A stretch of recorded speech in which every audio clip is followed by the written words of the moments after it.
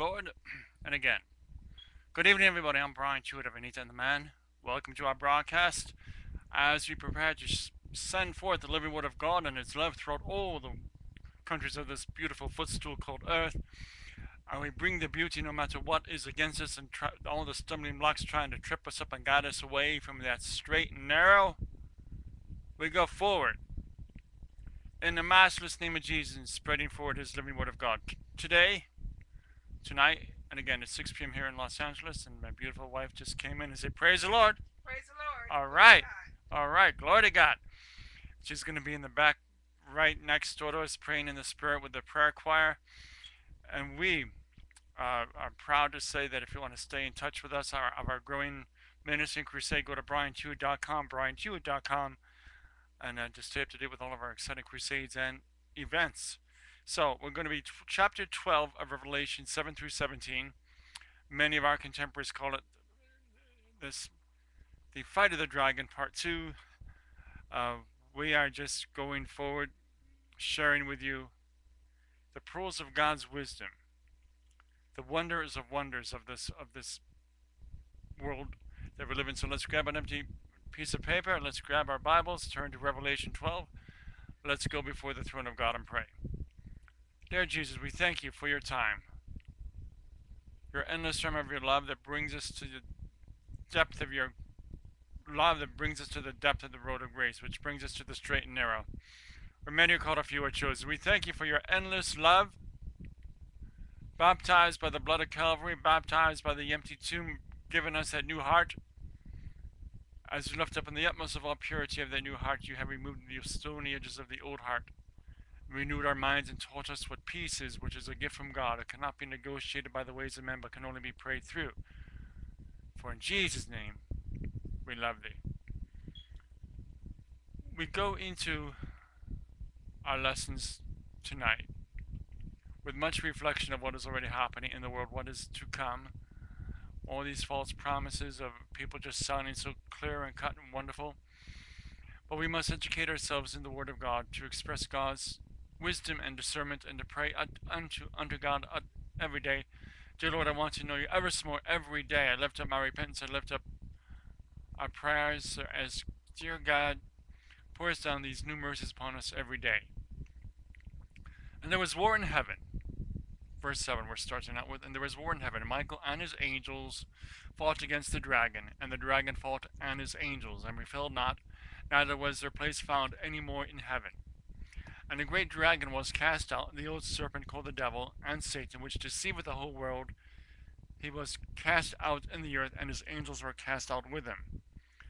And I heard a loud voice saying in heaven, Now is come salvation and strength in the kingdom of God, and the power of his Christ. For the accuser of our brethren are cast down, which accursed them before our God day and night. And they overcame him by the blood of the Lamb, and the word of their testimony, and they loved not their lives unto death. Therefore rejoice, ye heavens, and ye that dwell in them. Woe to the inhabitants of the earth, and the seal for the devil is come down unto you, having great wrath, because he knoweth that he hath but a short time. And when the dragon saw that he was cast unto the earth, he persecuted the woman which brought forth the man-child, and to the woman were given 2 wings of a great eagle, that she might fly into the wilderness, unto her place where she was nourished for a time, and times and a half time from the face of the serpent. And the serpent cast out his mouth water as a flood against the woman, that he might cause her to be carried away of the flood. And the earth helped the woman, and the earth opened her mouth and swallowed up the flood which the dragon cast out of his mouth. And the dragon was wroth with the woman, or went to make war with the remnant of her seed, which keep the commandments of God, and have the testimony of Jesus Christ. Oh, we thank you for the reading and the blessings of this word. Dear Jesus, again we're in Revelation chapter 12, 7 through 17. We are speaking of the conflicts, the growing conflicts. Perhaps we should call this a harvest of conflicts. We could not have this coming to us if we as a world of all of us were obedient to Christ. Heaven would be on earth, earth would be in heaven. Oh my God. But joy. But we have growing conflicts every day, as we see on the news, and the wars within us in Syria. But instead of trying to squash each other down and feel that we have that powerful upper hand over these some innocent people, some not so innocent people, we have to take our daily digestion of prayer and see what exactly are we doing. What are we trying to express when we are going in a very demonic, powerful forces that we go into when we turn our backs to God? In verses 1 through 6, we read about Christ's successful invasion into Satan's domain, the world. Despite Satan's best efforts, he came into the world and won his victory. His people, us, the church, are still in the wreckage of Satan's world, or the first budding of Christ's kingdom on earth. But God gave us refuge from Satan's attacks. Now, in 3 short verses, we read Satan's counter-assault of God's heavenly stronghold. John begins his passage with the sentence, "There was war in heaven." We may think that this is the final confrontation between God and Satan, the forces of good and forces of evil. But if we do, we are sorely mistaken. God doesn't even bother lifting a finger. He leans over to Michael, one of his archangels, and says, "Michael, would you please go out and take care of this mess, please?" And Michael, there is only 1 or 3 places in Scripture where Michael is mentioned. The other 2 are in Daniel chapter 10 and Jude. The common Jewish understanding of the time, however, Michael was the guardian angel of the Jewish nation. So he's not exactly a minor angel. Nonetheless, he is an angel, a servant of God. There are a dualist tension between God and Satan and Michael. One God can handle Satan and his crowd without any help from God. That's all. That's it. The archangel Michael. However, we keep losing sight of the fact. We keep thinking that Satan is powerful. Well, he's dangerous. He's dangerous. And we need to be aware of him. But if we are resting secure on the grace of God, we have nothing to worry about. We're not going to lose any sleep over this chump. And he is a chump. You have more power in the word Jesus than any 10 antichrists put together. The reason why we may give the devil more than is due is, well, because we fall for his tricks. In this passage, we read the 2 descriptions of Satan and what he does. Remember, Satan has nothing but 3 tricks in his trick bag: controlling your thoughts, ideas, and suggestions. And we take this cup from God, the cup of wisdom, and if we know the cup is empty, we don't panic. We just ask God to refill it. Ask God, what are we doing wrong in our lives? Ask God, Lord, take me, love me, I'm yours. Bring me to your mountaintop. Bring me to the valleys, to the mountaintop.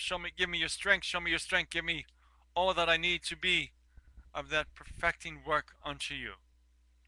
Unto you. This is our life, brethren. This is our time. This is our way of being in control. Mentally, physically, spiritually. All coming into one mind and one judgment of Christ. Walking in the Spirit and in the truth. So help me God. What is wrong with you that you cannot see? See the blindness covering yourself, covering the world. What is wrong with any of this that we are reflecting subtly to educate the elect for God's purpose, for God's driven force? He is coming back with a vengeance. He's coming back for the bride first. He's coming back for all. Then he's coming back with a vengeance. You want to be left behind? That's your choice. Anita and I did our job. The dear Lord will not be able, God will not be able to say, did you teach the book of Revelation? Did you teach the A through Z, you and Anita? Did you repent of your sins daily? Did you ask God? Did you do your Bible study? We did. We did and we did and we did. Satan as the accuser, which we read about in verse 10. This is actually what the name Satan means, the accuser in the original Old Testament understanding of Satan. This is how he was first understood. It was the one who brought accusations to God about the sins of the people. It may be easiest for us to think of Satan as the prosecuting attorney, presenting a case against the people before God, the judge. But over time, he wasn't content merely to accuse people of what they would have done wrong. He began to create situations so that he could have something to accuse us of. And we go into all of Satan's accusations, whether they're accurate or not.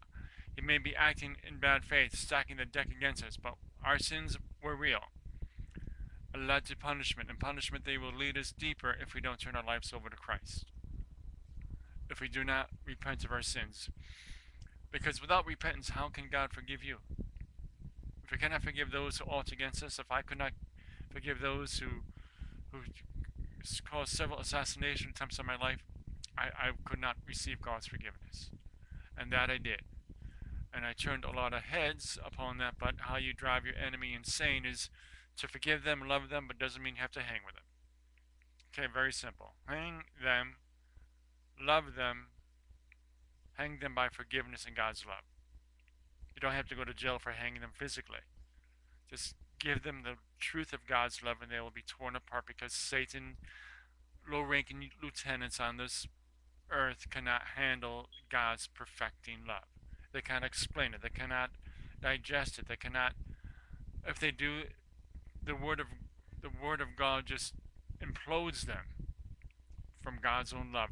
From the blood of Calvary, it just implodes within their wicked, sinful bodies. But God has an answer for it all. Yes, we have sinned. But payment has already been made for us for that sin and for all sin that will ever happen. Our relationship with our people no longer depends upon them living sinless lives. It only depends upon the victory that Christ has won on the cross and in the tomb. Satan's career as an accuser is bankrupt, is over, fired. No unemployment check given to this chump. Our sin is overcome by the blood of the Lamb, and there are no longer any accusations. So, eventually, we're going to have Satan control the world government. Then, after God has played his little game over Satan, Jesus is coming back. Whew, big time. Bigger than big time, like yours truly, the man used to say. It's going to be real. It's going to be beautiful. It's going to be swimming in blood. And Anita and the men will be up in heaven. I'm not sure if we're going to be able to see all this, but if we are, hey, we're going to be happy, praising God, praying for God, for God, for God. You see, brethren, I'm not afraid to die. I have a lot of people in the world of journalism, law enforcement, ministry especially, afraid to die. So what do? They get bought off. They turn on people like me and my wife. Do I care? No, I don't care for them. My life goes on. I'm a success with these people and without these people. More so without these people. Because I have God's love. Who in God's... No one can take that away from me but myself. And even then, when I fall into any temptation of sin, God is still with me. God is rebuking me. God is loving me. See, choices are not predestined, but what I always love sharing to the world is our one goal that God gave us is true to all of us. Matthew 6:13, thine is the kingdom and the power and the glory forever and ever. Matthew 7:7, it quickly just says, ask, seek, and knock. Knock, keep on knocking, God. Keep on knocking, brothers and sisters, for God, for God, for God. He hears your prayers. Your prayers go up before his face like incense. He hears each and one of your prayers. Be obedient to what God is saying unto you. Be obedient to his truth and his love. Be obedient to what he's expressing to you, and eat the living word of God. Make it your daily diet, your morning diet, every kind of diet that you can think of. It is yours. It is yours.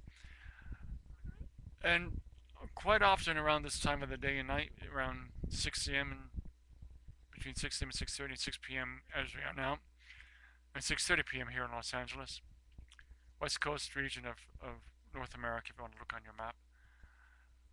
How can I come forward? I've done this. I robbed a bank. Someone wrote to me. I killed someone.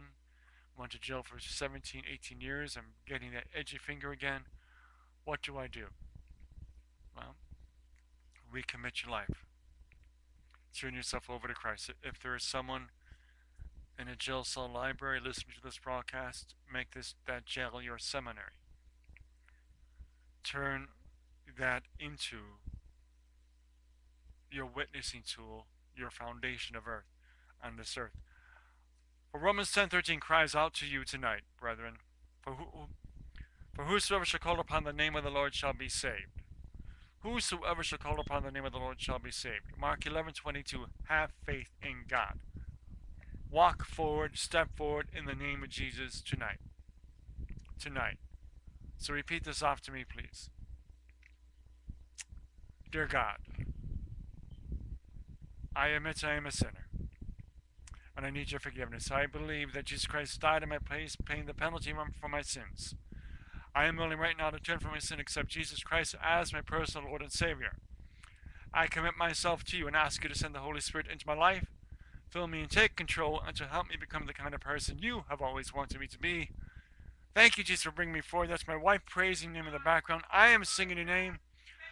Most important, the angels of heaven are singing your name before the throne of God in your name to God.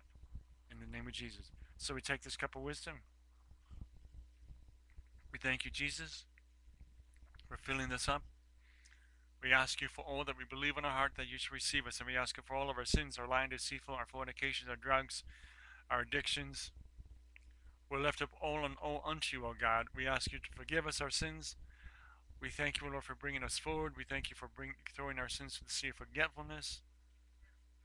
And we take true measures of receiving the gifts and strengths you've given us to make them stronger by making it a practice, by embracing the blood of Calvary, by embracing the living Word of God, and becoming to one mind, one judgment of Christ. In Jesus' name. And brethren, it also starts with new relationships. In many different parts of my life, I realized as I was growing and maturing that some people are just in your life for a season. It's up to you how you want to remove them or keep them and perhaps grow with them or go down with them. In most cases, they are still caught up in their own wicked ways of sin. And many of, let's just say, my boys from the hood that I knew when I was much younger are still doing the things that they were doing in the boys of the hood days. And so with that, they haven't changed at all. They are still the wicked ways of addictions of one child from a different man or woman, and just getting deeper and deeper and deeper into drugs and just blaming the world economics for their own problems. But we change. God brings us across that river change into his eternal life, his open arms. Change, and when he embraces us, we feel the change. We feel the nails, the scars on his hands. We feel the weight of the sins of the world that he died for us, because we must carry the cross. We must die daily. Our faith is measured by how deep we want to be crucified on that cross daily with Christ. In Jesus' name. We will go to that promised land. We may not get there at the same time together, but we are going to be there. So again, choices are not predestined. So if Anita gets into heaven, she got there, and the final answer is 7. She got there 6 plus 1. If I get to heaven, my road to that was 5 plus 2. Same answer, same end results, different experiences that brought us together in the unity of marriage, which gave us a lot of strength and has really, really exploded our ministry to a growing online church, to a growing missionary teams throughout the world, to growing an abundance of God's loving truth. God's loving truth in the matchless name of Jesus.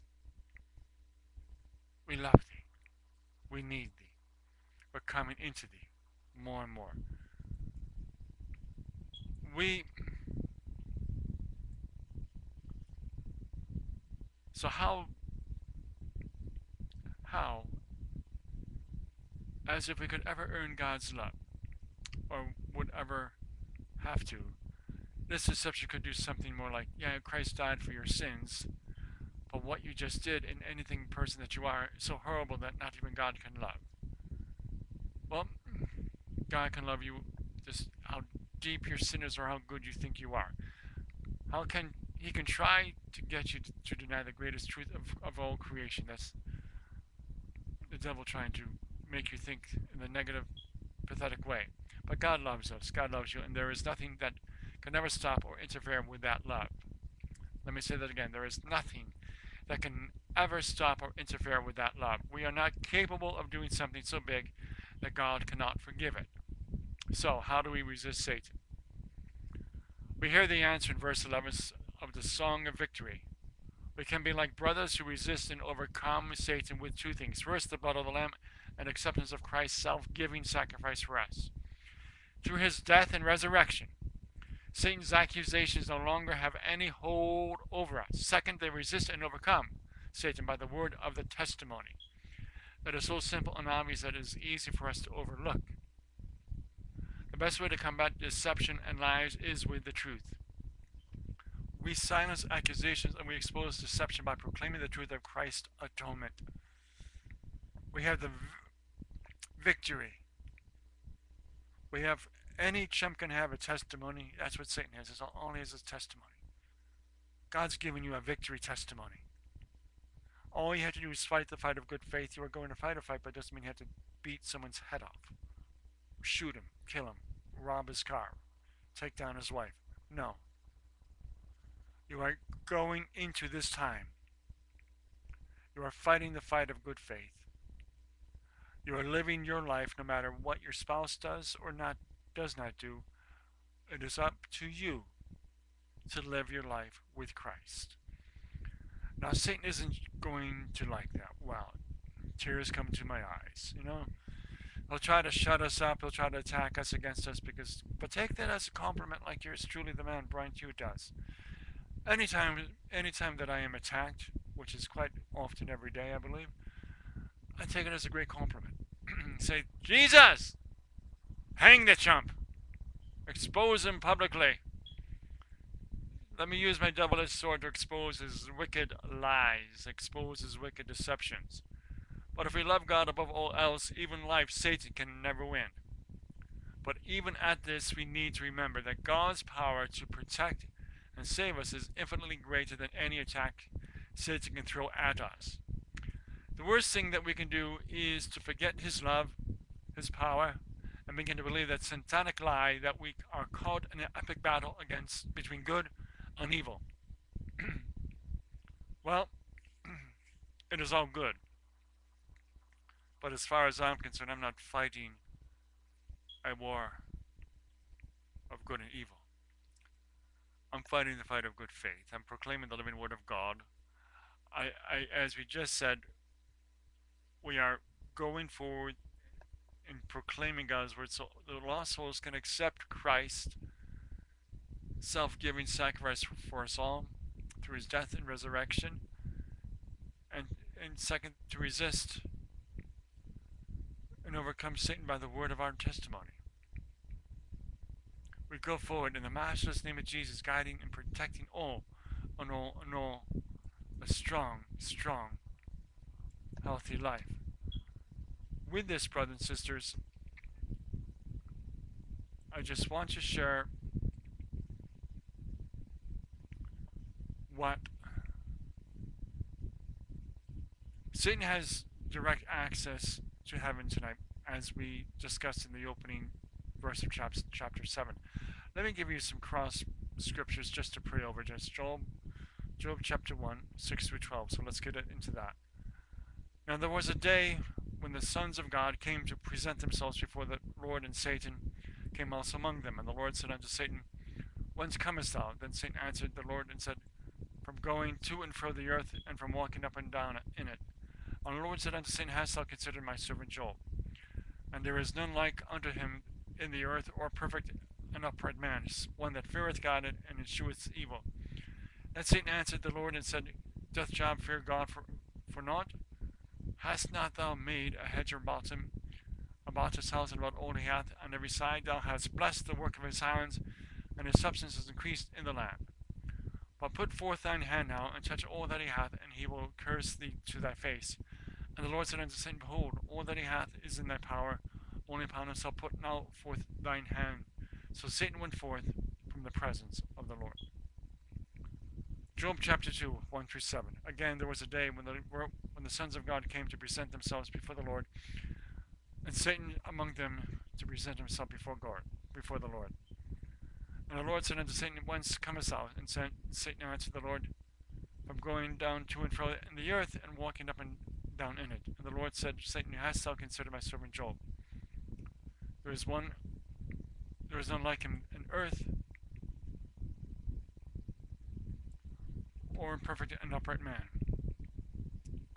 And we go into God's love. And we go into that God is going to save our lives. On 1 John chapter 2, verse 1. My little children, these things while I was with you, yet ye sin not. If any man sin, we have an advocate with the Father, Jesus Christ, the righteous. 1 Corinthians chapter 10, verse 13. There hath no temptation taken you, but such as common to man. But God is faithful, who will not suffer you to be tempted above that ye are able, but will with temptation also make a way to escape, that ye may be able to bear it. 2 Corinthians chapter 11, verse 14. And no marvel, for Satan himself is transformed into an angel of light. So, again, Satan does have his time that he can fool us, put many different disguises upon us. He's a serpent, the shining one, the devil, the slanderer, the accuser. We have the advocate. And the devil does not have one. Satan, the adversary, he is our enemy, the deceiver. He has deceived all of us, deceived the elect. And go into this time, brothers and sisters, go into this time right now. Go into his love, his truth. And we have a desperate anger that Satan has, a desperate attack. So the only sure way to defeat the devil is through the blood of Jesus Christ. It will do the trick in the tribulation. Satan runs out in fear from the blood in our day. Praise God! The precious blood of Jesus Christ is sufficient to defeat the devil forever, and eventually will put him in his rightful place into the bottomless pit of Hades itself and hell's fire. In Jesus' name. Brethren, again, choices are not predestined. So tonight is your day, it's your night of opportunity. Let's take advantage of this. Here in North America, it's evening time. Asia, East Africa, your new day is coming. Again, let's get into our prayers, our supplications. Let's lift up all of our repentance unto God, our prayers, so He can pour those new mercies upon us every day. Every day. Every day. In Jesus' name. Amen. Let's go before the throne of God and pray out. Dear Jesus. Amen. What a night. What a night. What a night. What a morning. What a morning. What a morning. We thank you for your love. Your endless rhyme that leads us to eternity. Baptized in the name of the kingdom of heaven. Baptized in Jesus Christ. Wisdom takes us by the hand and brings us to that door of faith. With Jesus Christ, you open up that door of faith. We walk into our new home, the house of salvation. We go into the depths of our hearts that is expressed from the empty tomb. You bring us, O wisdom, by before the cross, covered by the blood of Calvary, and we look into the eyes of Christ, and his eyes look upon our hearts, and we are changed. In an instant we are changed. Dear Jesus, from the heavenlies of all heavenlies, look down upon the earth and bring peace, your hand, your healing upon all tonight. this morning. In Jesus' name, amen. Oh, brethren, what a night, what a night, what a morning, and good morning to you, and good evening to you in North America. Again, that concludes our broadcast for this evening. We thank you for your time until next time. I'm Bryant Hewitt, on behalf of Anita and the man. We stay up to date of all of our news and information of all of our crusades at BryantHewitt.com. It's Friday, the 19th of here, and we wish you all a blessed weekend. And stay up to date again at BryantHewitt.com, BryantHewitt.com, and we look forward for you to become a financial partner with us, to join us in our crusades. Get all that news and information of everything on our website that I just said. Brethren, it's been a blessed week. A blessed week, and I love teaching all unto you. We thank you for your replies. And we walk by faith and not by sight. Au revoir, adios, good day.